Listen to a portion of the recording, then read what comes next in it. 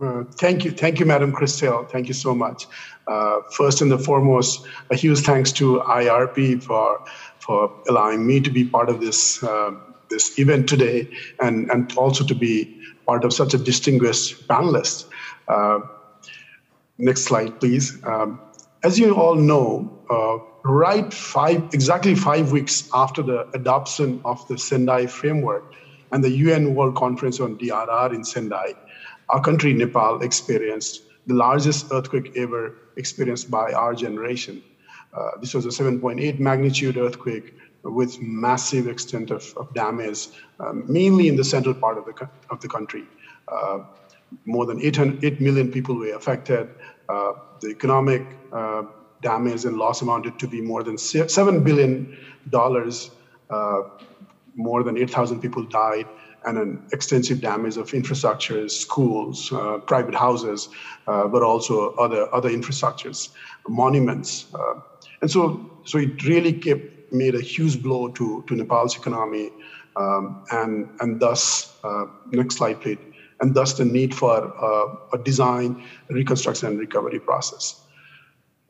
Soon later, in 2017, the government of Nepal then enacted the Disaster Risk Reduction Management Act. It was very much influenced by the Sendai framework as well.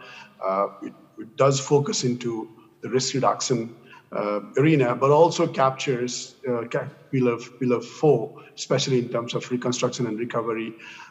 And following that, we've also come up with Nepal's DRRMA policy and its strategic action plan.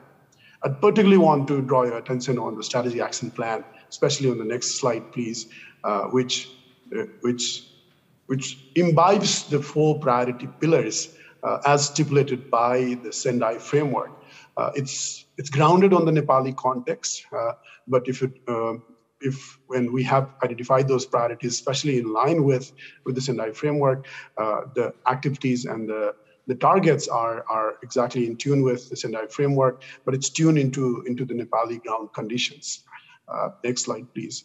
And now, reflecting back on the midpoint through since the 2015 adoption of the Sendai framework, what we see is the biggest set of learning, especially in terms of the earthquake reconstruction and recovery, which started with a post-disaster needs assessment that was supported by a lot of international partners, and also a lot of ministries and interministerial committee formed for undertaking the PDNA. There was a international conference on Nepal's reconstruction that took place in June 2015.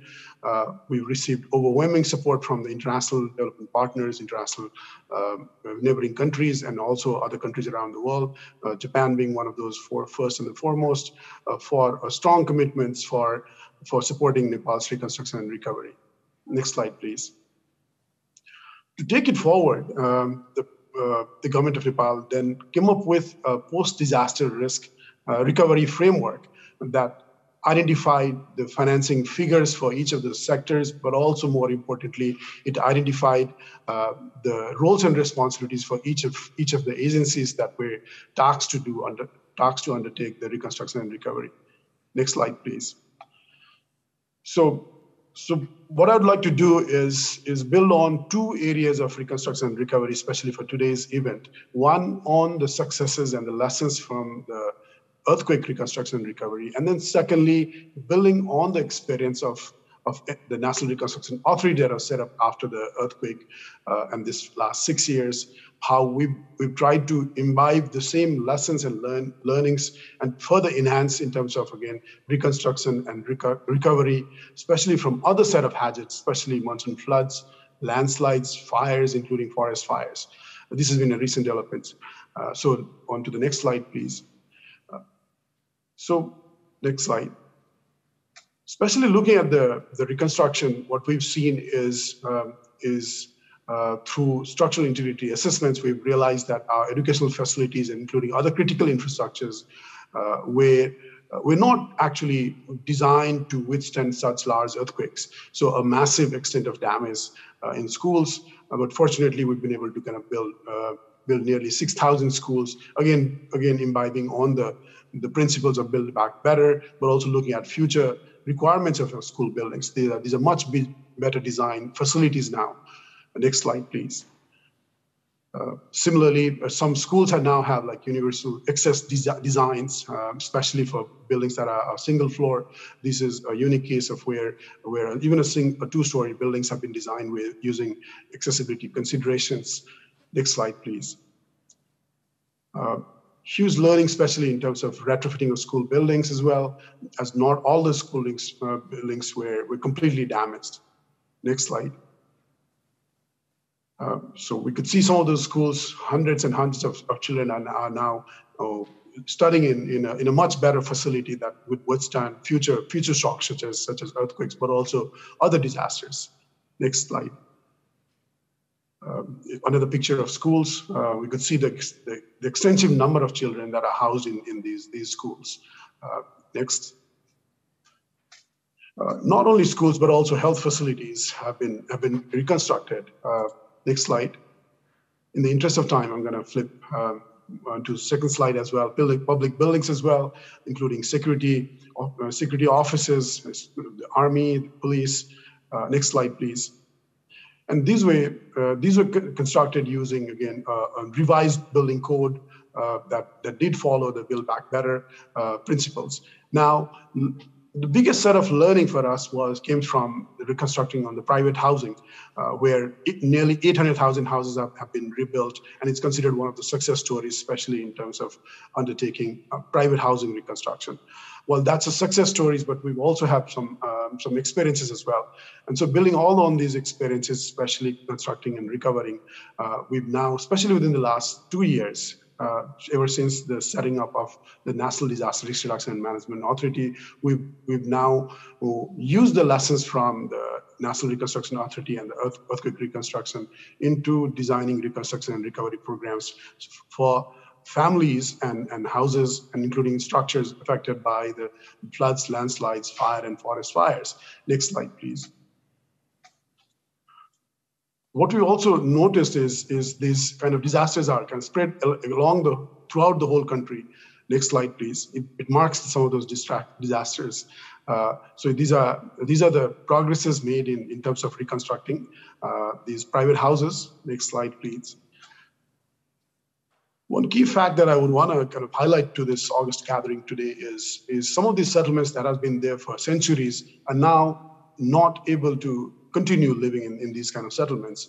This settlement, what we see in the left-hand picture, has been there for centuries, and now with flooding and with aggradation of riverbeds and massive amount of sediment, particularly triggered by high extreme amount of rainfall attributed to climate change, these settlements are now rendered unfit for settlements.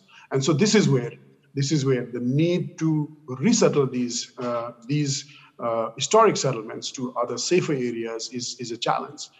And this is a story of one particular village in the mid and far west region of Nepal.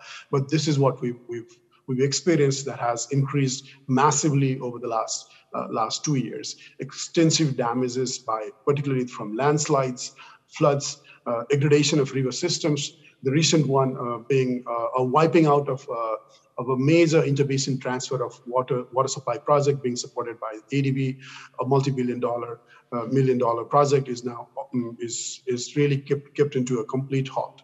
So that's the extent of, again, climate change impacts that we're experiencing in such a mountainous country in Nepal.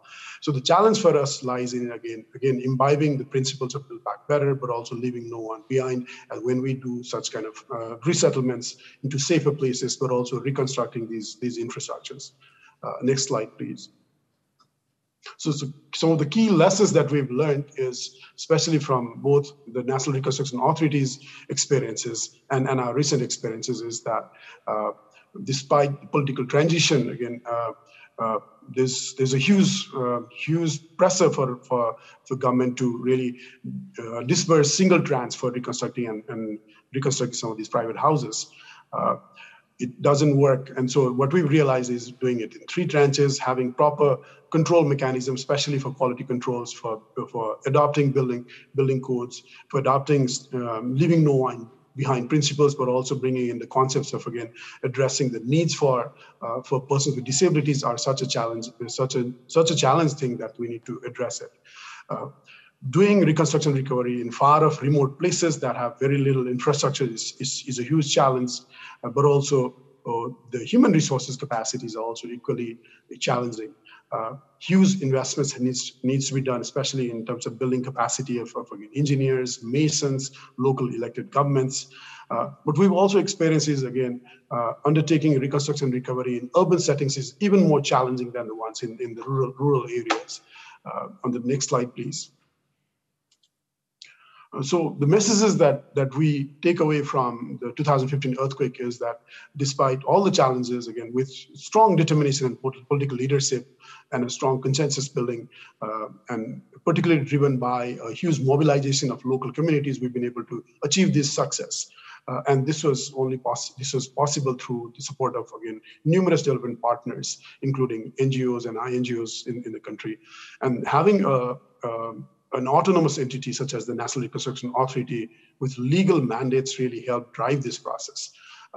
Needless to say that, again, Build Back Better principles really helped us in terms of really looking into the future shocks, in terms of designing the settlements, houses, and infrastructures. But one of the key success behind this, this fast-track reconstruction is the owner-driven reconstruction process, where the financial disbursement took place directly into the beneficiary's account. And this is where a stronger feeling of resilience and the process to learn how to get money, how to get these processes being done. We've also been pretty much considerate on in terms of, again, leaving no one behind when targeting the poorest of the poor and the most vulnerable, such as the person with disabilities. It's still a huge amount of work needs to be done. Onto next slide, please. So the way forward for us is manifold, but especially I'd like to highlight 5 key lessons. Especially on going forward, the disaster resilient development has to be an integral component of the national development agenda, without which our investments could be wiped out, like in the cases that we've seen ahead. Institutions such as NDRRMA and NRA, with special legal authority and financial and human resources, are so much required. And to establish and strengthen DRM institutions and systems at all levels of governance is so much important. We need to work with local governments because they are the ones who are at the forefront in terms of really integrating these risk considerations and multi-hazard risk considerations into future planning. Fourth, on the systematic planning, the implementation and monitoring framework for disaster resilience, such as the one in National Strategy. We're planning to come up with a National Disaster Resilience Framework by 2030 in line with the Sendai framework. And for us going forward also requires scaling up NRA, the National Reconstruction Authority's reconstruction and recovery learnings into a scale into other districts and areas which were not affected by the earthquake itself. So these are the key lessons that are very much built on our experiences for the last 6 years. And it's interesting to note that it coincides with the kind of halfway through of the adoption of the Sendai framework. So with this, I'd like to stop my presentation and pass this floor back to our moderator. Thank you so much.